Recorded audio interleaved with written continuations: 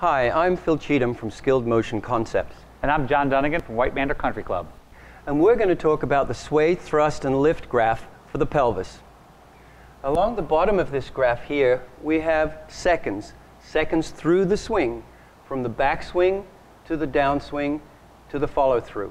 Along the vertical axis, we have inches or centimeters, measuring either the amount of sway or the amount of thrust or the amount of lift. But what is sway? Well, sway during the backswing would be negative, moving underneath zero, would be moving away from the target. And what part are we measuring of the pelvis? That's a good question, John. We're measuring the center of the pelvis between the two hip joints. Not the front on the belly and not on the back, but in the middle. Good. And then sway on the downswing would go toward the target. So we can see that in the graph. In this particular example, if you look at the green curve, that's sway. And you can see, as John said, that it's below this line here, so it's negative, so it's moving in the backswing. It's moving away from the target until we get to top of backswing here. And in fact, if you look closely, you'll see that it starts to swoop up before the top of backswing. What's that mean? That's a really wonderful thing, because that means the lower body is actually leading out the golf swing. And the top of the backswing is defined as what? The change in direction of the club itself. So if the lower body doesn't lead out the change of direction, we're going to have sequence problems, and most likely sequence problems, and the club's going to be coming down too early, and that's going to lose a lot of power and possibly even accuracy. Right.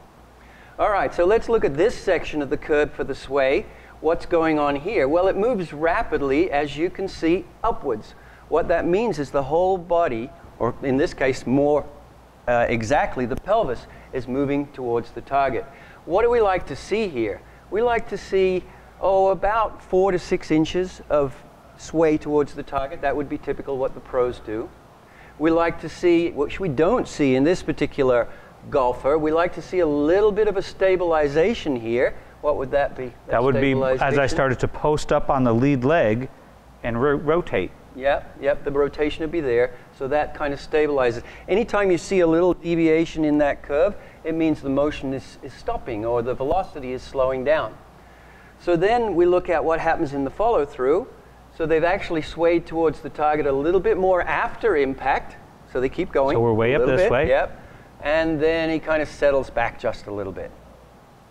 So that's one example. We can have multiple examples of how people sway forward, towards and away during the swing, but for this segment, that's what we'll talk about. Now we're going to talk about pelvic thrust, which is the yellow curve. And what does that mean, John?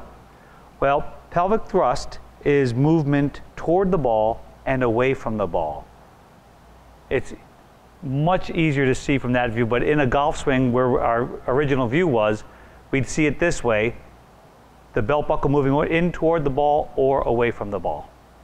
All right, and remember a point here, we're measuring a point which is central between the two hip joints.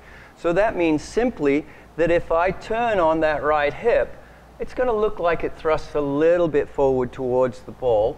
So the ideal shape of this curve is not no thrust, i.e. not flat.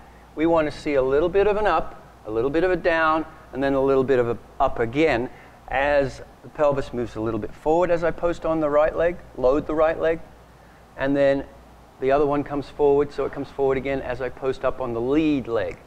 So what's happening here, we see this person is thrusting a little bit too much forward, because again, we want to see it only about an inch or so. We've got like 3 inches of thrust going on here. So from this view, and this is during the backswing. Yes. That's problematic. The golfer is actually thrusting in toward the ball. Yep, and they could be lifting up at the same time, pushing out like this that, way, couldn't they? coming out of posture. Coming out of posture. And this could cause major ball contact problems. Yeah, and as we go through the downswing, we see that they don't really sit back. We don't have that little sit back squat that's so typical of a really good swing. And then it even goes up again right before impact. What are they doing there? What do we call that? That's early extension. Do you think this person would have difficulty rotating with that much thrust? Those two can affect one another. There's no question about that. What we'd rather see is that sit back, a drill that I always like to think about is putting the board behind their butt cheeks, if you like, so that you can push that back with each cheek, pushing it back away. One of the things that I like to do is put my hand, if you would turn around, Dr. Phil. I will. I put my hand back here and try to push the golfer forward somewhat. Go ahead, take a little backswing. I'm pushing him this way. Now he's got to resist. Yeah, so that's a good one. I like that. I sometimes will put a cardboard box behind them, and they've got to push it back too. Right. So that one works good. That's pretty good for the thrust curve. What do you think? I like it. Now we're going to talk about the lift curve, which is the pink line on the graph. So what do we see? Again, remember the vertical axis is in inches. So anything below the 0 axis, which is this line right here, is drop. The person is dropping down or sitting down or lowering the pelvis. Anything above that line would be lift. So what should the shape of this particular curve typically look like? It should look like an S.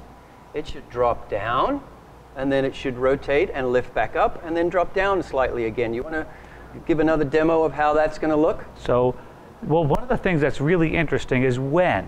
When? When do you start? You can see this golfer begins to lower into the backswing. Yeah. Some golfers don't do that. They lower in transition. Yep. But either way, they get down. And I've seen typically that there is just a little bit of drop just before the top, and it maxes out just after the top. So I call that load and explode. Load and I like that. So we're into the ground, and then we're going to start lifting as we rotate through. Yeah, so you post on that lead leg, and that lifts the pelvis. And guess what? That actually helps with the release of the club. Helps to increase speed, because that energy in an upward sense helps the release explode into the ball. I like that. We've just looked at the graph. Now let's look at the avatar so that we can actually see the motion that we just talked about that this graph displays. Go ahead, John. So I would like you to consider two things. If you look at the hips, if you will, the virtual hips, you may get the wrong conclusion, just like you might do if you were using 2D video versus 3D analysis. We're going to look right up in here. That's going to be our kind of reference frame for the center of the pelvis, and you'll see that start to move. And the funny thing is, you'll see the hips look like they sway forward, and they don't. Especially the back part here. If you look at the outside of the pelvis, we're looking at the inside of the pelvis between the two hip joints. So let's have a look at that. So we can see the backward sway of the center, while this looks like it's way forward now. As you see it happening on the curve up here as well, right down here. So there we go, backward sway, approximately 2 inches. Now in transition, before this club starts to come down, this golfer is going to start working toward the target. That's the forward sway in the positive direction. Continue on. And he just keeps going right past the golf ball, doesn't he? And here comes the lift section right here. Take a look back a little farther, please, sir, and watch that same point as it starts to work upward. There he goes. Yeah, now the interesting thing, John, is these motions are all happening simultaneously. But the cool thing about the graphs is we can isolate them and look at them independently. And then you can come back to the avatar and see how they all work together. And then, so if we looked from the side view, we can get an idea of thrusting toward and away from the ball. There you could see that center of that pelvis thrust right in toward the ball. That's the 2 inches. And then unfortunately, he thrusts even some more. Yep, see into those here. hips. Oh my goodness, they're really moving forward, aren't they? Now as he does, this is my point earlier, it's very hard to rotate with that much thrust. And you get yourself stuck in here too. Yep, stuck, club face wants to close, path wants to go way to the right. All right.